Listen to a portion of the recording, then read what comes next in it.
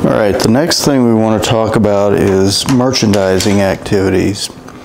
What you have to do is realize that not all businesses do the same thing. And so usually businesses are categorized based upon their activities. And so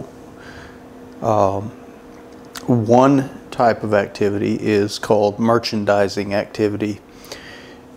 And a merchandiser is someone who doesn't purchase or doesn't make the things that they sell. They simply purchase them from the manufacturer and turn around and try to sell those for a profit.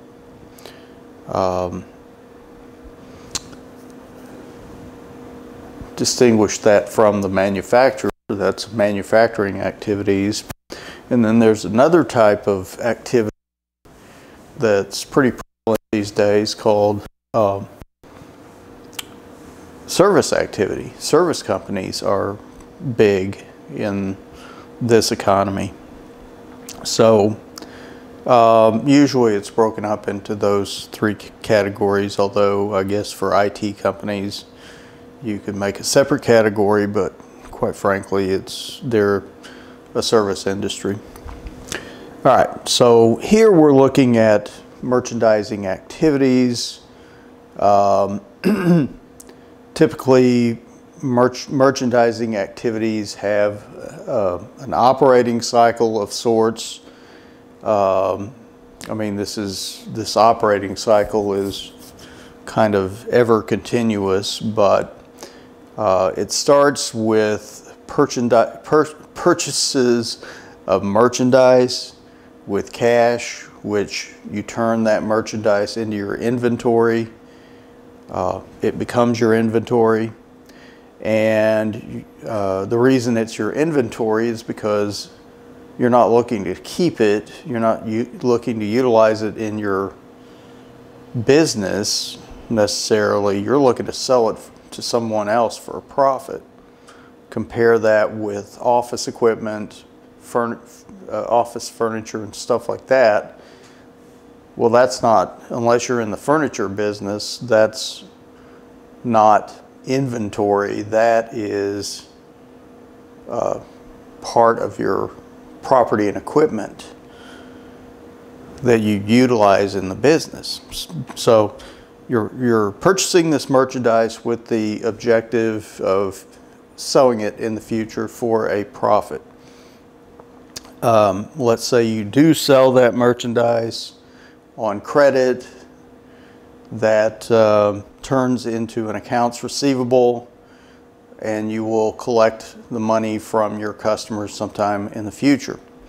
And when you do collect that receivable, it turns back into cash, which you use to purchase more merchandise. Of course, you also use that for salaries, rent, and other expenses.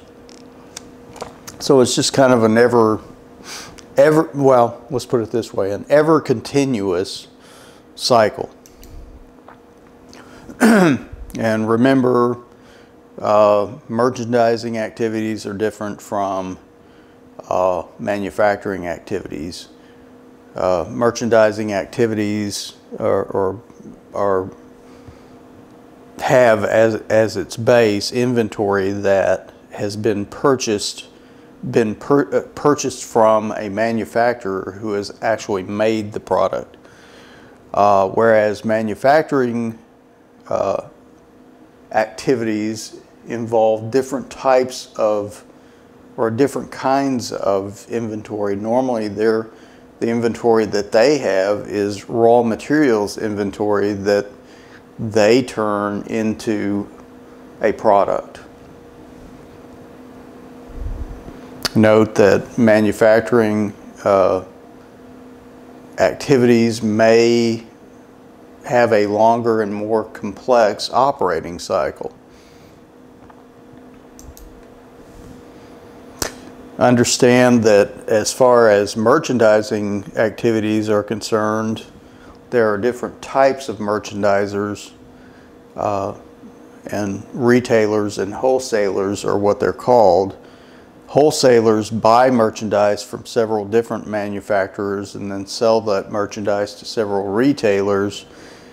Retailers sell directly to the public, but the bottom line is both wholesalers and retailers are considered merchandising firms. Now, what distinguishes merchandising companies from service companies is that they have this thing called cost of goods sold. They purchase the goods for sale. When they sell the goods, they are able to keep track of the cost of those items sold. And so merchandising companies have as one of, well, they have a couple of different components different from service companies in their income statement. They have an account called cost of goods sold, which keeps track of those merchandise items that they have sold. They're matched with the revenues that they relate to. And the difference between the revenue from sales and cost of goods sold is called gross profit. The rest of it's the same. Less expenses equals net income.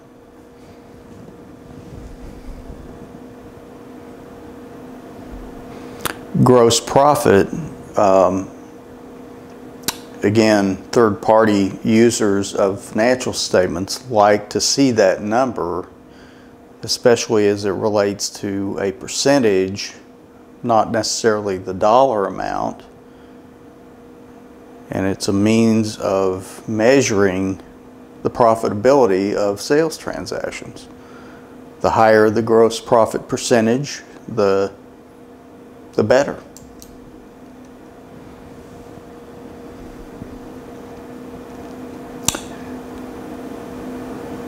Now, we talked a little bit about this in that we have ledger accounts, but ledger accounts don't give us a whole lot of information, or at least not the kind of information that we would need. Certain ledger accounts don't. And so for like accounts receivable and accounts payable, we need details of who owes us money if it's accounts receivable, or who we owe money to if it's accounts payable. And so we have what are called subsidiary ledgers, which list in this case, in this example, the customers who owe us money, how much they owe, and we keep track of our sales to these customers and when they pay us. Again, most companies, especially like a wholesaler, merchandising company, would be dealing with a retailer on credit terms. So this would be that kind of situation where you're paying on credit, or you're selling on credit to a customer, and so you need to keep track of what they owe you and of course what they pay.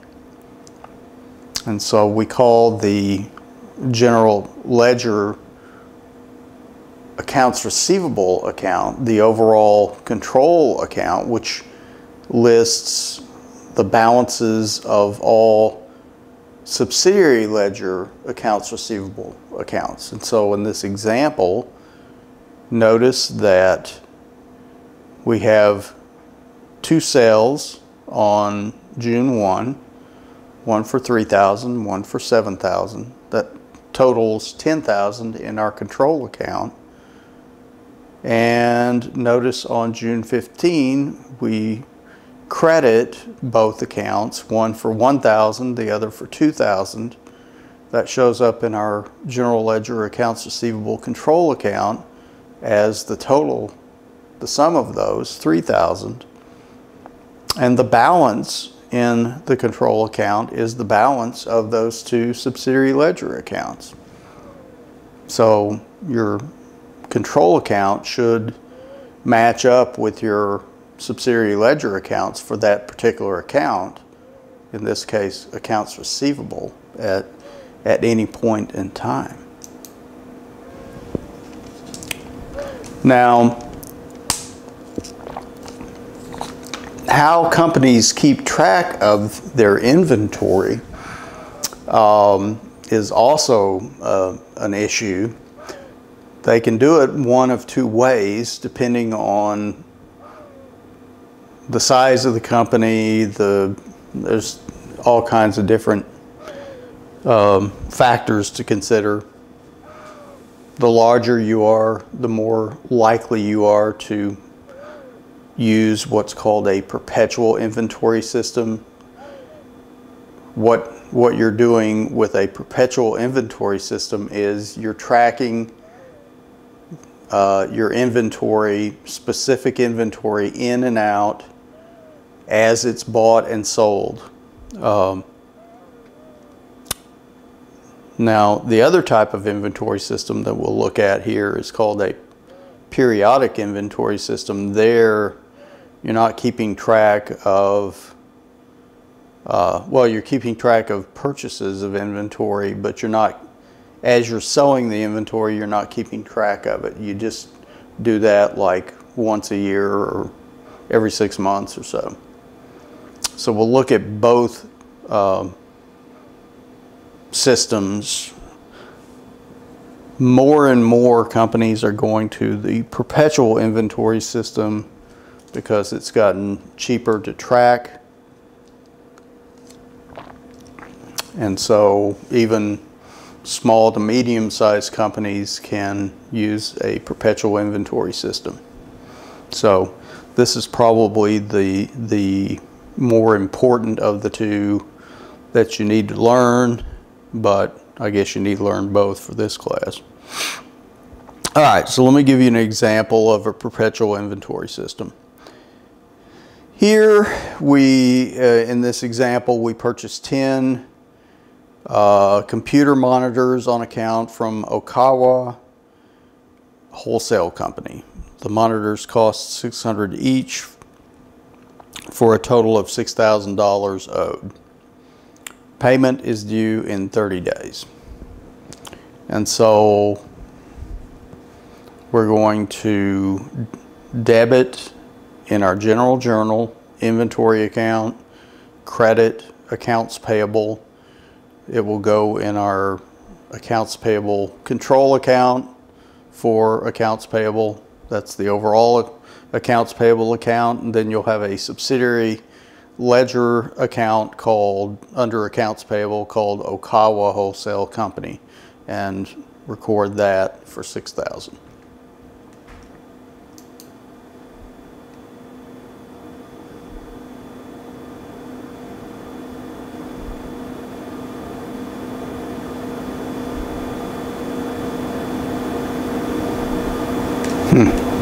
That's weird.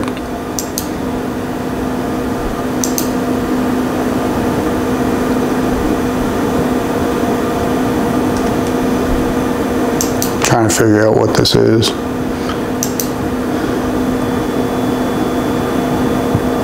Okay, so this is Computer City who bought that. Didn't make that real clear. And so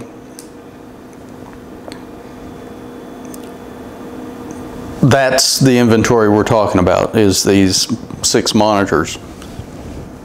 And so on September 7th, Computer City, who bought the 6 monitors at $100 each, $6,000 total, sells 2 computer monitors for $1,000 per unit on account to RJ Travel Agency. Well, if they sell 2, they bought them for $600 and they're selling them for $1,000, they're getting $400 profit, right, on each one. So they book that as accounts receivable. Again, the subsidiary ledger account would be RJ Travel Agency, 2,000. Sales, or sales revenue, if you wish, 2,000. Because they are on a perpetual inventory system, they know which items they've sold. They're tracking these, so they know that those items cost $600 a piece. So they create an account called cost of goods sold, first of all, which is an expense account. So it's another expense account.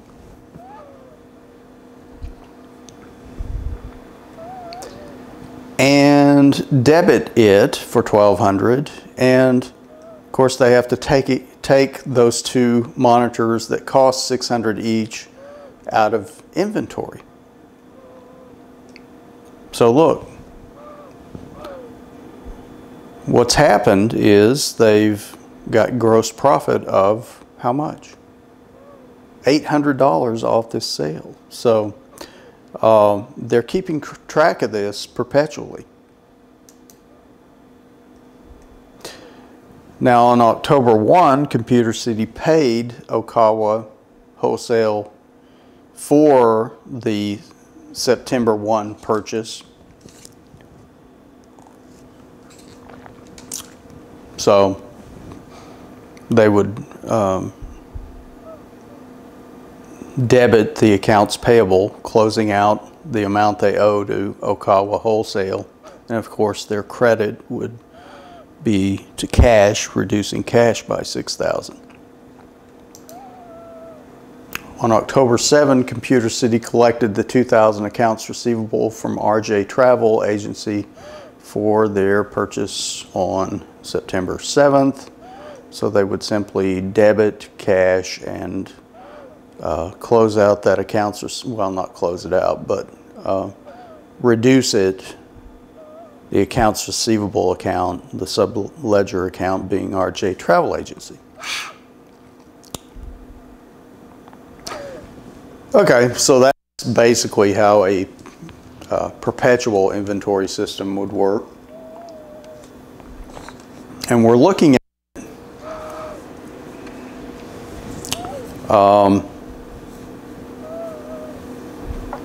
well, never mind. All right. One thing about a perpetual inventory system is, you know, you think by doing it that way, you're always going to know what you have in inventory. But because of theft, because of, well, you know, certain types of inventory might perish. You know, if it's like bananas or tomatoes or, you know, you name it. If you're in the grocery business, you might have perishable items that, you know, turn into pia and they're no longer any good. So, and then, you know, there might be some obsolescence. You might have some inventory that just is too old, too out of date to use. So even if you use a perpetual inventory system, it is a smart idea to take a physical inventory at least once a year. And so this is meant to ensure the accuracy of your perpetual records. And as I pointed out, most businesses take a complete physical count of the merchandise on hand at least once a year. I worked in a oil supply business owned by the parent company I worked for. And I remember doing a physical inventory, and it requires a lot of detail. You have to go physically, in this case, go count the pieces of pipe you have, the valves you have, the fittings you have. I mean, it's just minute detail that's just mind-numbing. But that's what you have to do. Now, what happens if your physical inventory account and your perpetual inventory records don't match? Well, what usually is going to happen is that your physical inventory number is going to be less than your perpetual number. And so that's called inventory shrinkage, and reasonable amounts of inventory shrinkage are viewed as a normal cost of doing business. You know, if you've got a large variation, you might consider the fact that employee theft is going on. I may have mentioned this before. If not, one of the major sources of losses in a company are due to employee theft. And, you know, while cash is king when it comes to theft by employees, certainly taking inventory and converting it into cash would be the second best option. So you might need to make sure you have proper internal controls if you have a large inventory shrinkage amount. And so in this example, Computer City takes a physical inventory at the end of the year, and they find that physical inventory amount is $2,200 less than the perpetual records show. And so what they simply do is record it as a cost of goods sold. And so they debit cost of goods sold. So that's an expense, right? And that for $2,200, and they decrease inventory by crediting it for $2,200.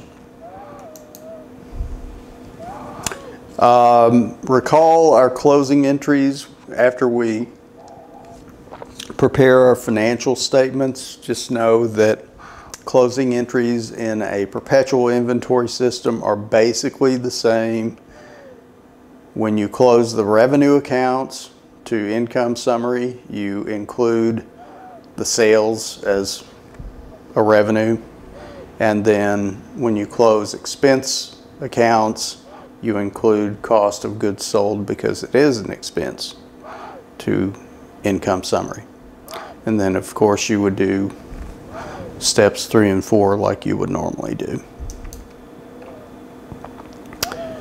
Now, for a periodic inventory system, you would not keep track of your inventory as you purchased it.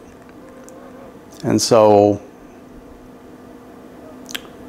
here we have an example. On January 6th, Wagner Office Supplies purchased merchandise amounting to $2,000 on account from Inkjet Solutions. So what they do, instead of booking this to inventory, they book it to an account called purchases. And so this holds all of the purchases made by this company during the year. And what they will do here under the periodic inventory system, at the end of the year, they will do a physical count of their inventory. And of course they know what beginning inventory is for the period, because that was the same number as ending period, the ending inventory for the prior period. And so all they do is, when they try to figure out cost of goods sold, is they they take their beginning inventory for the year, they add to it the purchases. Those two amounts equal the sum of the cost of goods that are available for sale, and then they do their physical inventory at the end of the year. That's their ending inventory. And so the difference between the cost of goods available for sale and the amount of inventory at hand at the end of the year is called their cost of goods sold. So anyway, we'll see that here in a second. So anyway, bottom line is we don't make an entry to an inventory account. We wait to the end of the year to worry about cost of goods sold. All right, so we debit purchases for this amount. And so what happens is during the year they purchase a total of $130,000. Every time they purchase something, the debit is to purchases. So you've got this purchase account that builds up during the year. They know what their beginning inventory was on January 1 because that's the same number as ending inventory on December 31 of the prior year, right? They do their physical inventory on December 31st and find out that they only have $12,000 worth of supplies on hand. So what they do is they can take those numbers and calculate cost of goods sold. So beginning inventory, $14,000. They add their purchases during the year of $130,000, which equals cost of goods available for sale. They take their ending inventory and subtract that from CGAS, as I call it, to come up with cost of goods sold. And here's the entry that they make. They create an account called cost of goods sold. Since it's an expense, remember, they debit cost of goods sold for the $144,000. They back out the beginning inventory for the year, $14,000, and they back out the purchases. Remember, all those purchases would have been debit balances at the end of the year. That's the total amount of purchases that were made during the year. And then the next thing they do is they just simply record their ending inventory. So they debit inventory end of year. Notice these are all happening at the end of the year. These are end of year adjustments. And then they credit cost of goods sold. Why are they crediting cost of goods sold? Well, the amount of cost of goods sold for the year was the difference between 144 and 12, right? Or 132. Let's go back and look at that.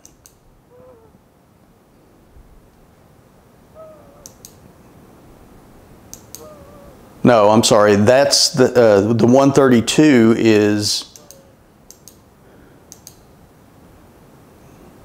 yeah, the cost of goods sold.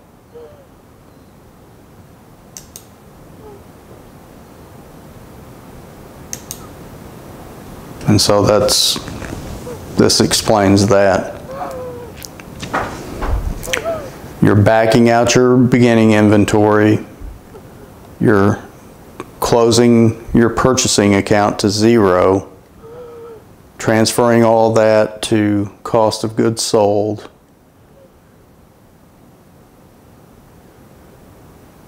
and you're transferring